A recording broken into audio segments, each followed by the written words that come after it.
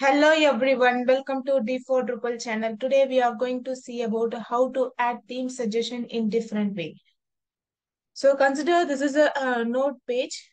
So when you inspect, you can see that this node is coming from node.html.twig file,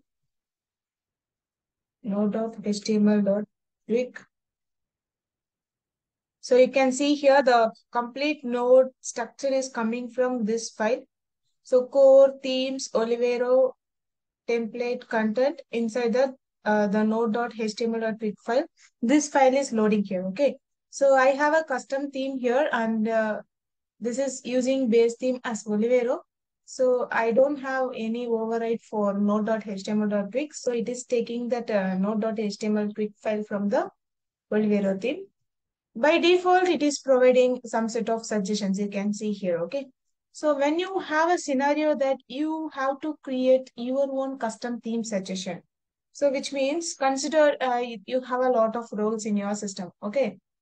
So when you want to load node structure in different way for the particular role, or for anonymous, it should be in the different way. For authenticated user, it should be in the different way. In that case, you can create your own node structure by just creating your own suggestions in your hook. So we have three types of hooks here. So first one, this will not allow you to, this is first one is hook theme suggestions hook. So first hook represents your theme name. Second hook represent your theme, template file. So if here it is a node.html.twig, so here you have to use node if you are using this hook. So this will not allow you to modify the suggestions. So what does it mean is that you can see for this node html.twig file, you are able to see some suggestions here, right? So when you use this, you will not be able to remove any suggestion which is available here uh, in the list. So this will not allow, but it will help you to add some suggestions. It will helps you to add some suggestions. Okay. So you just need to return argument will be suggestion array. Okay. Suggestions. So this will be array format. Okay. So you will be returning suggestions. And this one, the next way is that these two are same. It's hook theme suggestion alter. So consider when you have a lot of work on your suggestions. Like in your custom theme, you are going to work on multiple theme suggestion for multiple templates. So in that case, you can use it. So hook will be argument in this function. So you can create a switch or if else condition, and you can check whether the hook is node or hook is node. You can create your own suggestions here. Then you can create a suggestions. Okay. So here also suggestion will be array. Okay. So by default, the return argument is suggestions. Okay.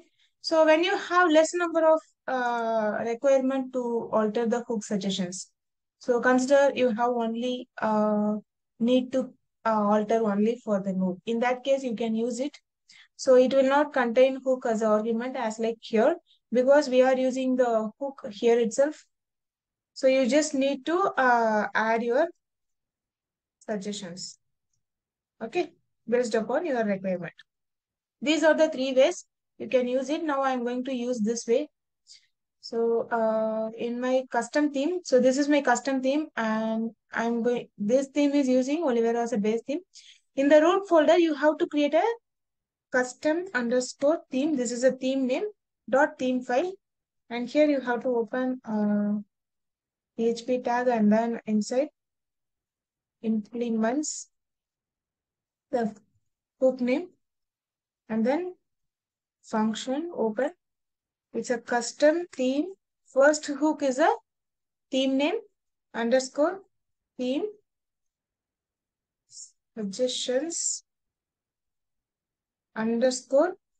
For us, the suggestion here is node. It's a node.html.twig means you have to take the template name. So it is node. I'm going to alter the suggestion for node and then alter. Okay. So you need to copy paste the argument. So first will be suggestions and second will be variables. And then, so variable argument will contain all the variables which is available for this particular node template. Okay. So here what I'm going to do, I'm just going to put first exit. I want to check whether the function is getting called or not. Okay. Now we created a hook. So whenever you are creating a hook, you have to go to your website and clear the cache.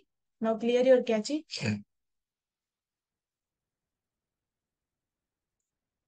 So you can see exit is working, which means our hook is getting called. Now what I'm going to do, I'm going to just add a condition that if a current user, Drupal : current user is anonymous. Okay, is anonymous. If the current user is anonymous, I'm going to add new suggestions. That is like node underscore anonymous. Okay. So I added new suggestion, which is node underscore anonymous. Before that, let me print suggestions. So it will print all the existing suggestions and then exit. Now go and refresh. You will be able to see all these are the suggestions which we are having now. Okay. So let me remove it and load now. And when you inspect, our suggestion should be present in that. Here it will not be because this is not anonymous user. So you can see it will not be available for this user. Let me copy and paste it for the anonymous. Okay, actually this is a block and here we are getting accessed in it. So he doesn't have access to view the content. Let me check whether it is published or not.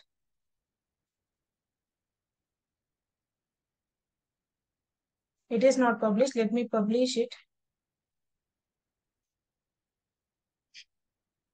And then let me remove this block also. So we have only node content here. Now go there and refresh. So now you can see he is able to see the content. And here it is, right? So when you see here,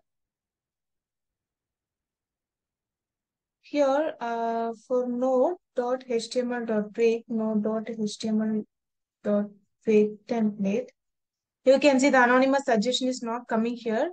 But when you see here, you can see the new hook suggestion which we created, it is coming. So because we have added a new suggestion here, that's why it is loading only for the anonymous. Now, how to create a new file under your templates. So it should be not on the root, it should be on the template folder. It's a node hyphen anonymous dot html dot twig. So whenever you are creating, your underscore should be replaced with a hyphen. Okay, now this is done. So I'm just going to copy paste all the content what we have for node.html from the Olivero theme, WAMP, www, and this is my folder in the web, code, themes, it's Olivero, templates. Under content, you have a file of node.html.twig. We just copy paste fully in this file. And at the top, I'm going to add just one heading that this is a anonymous page. Okay. H1. This is a anonymous user. Okay. So now I created only one line in this file. Now again I'm going and clearing the cache.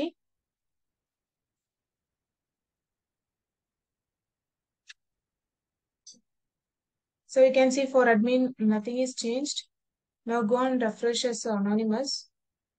So you can see for anonymous, this is the anonymous user line is added. Okay. So these are the ways you can use to alter the hook suggestions. I just shown you only this. You can use these two also. And that's it about today's video. If you like the video, please share, like, and subscribe to my channel. Thank you. Bye.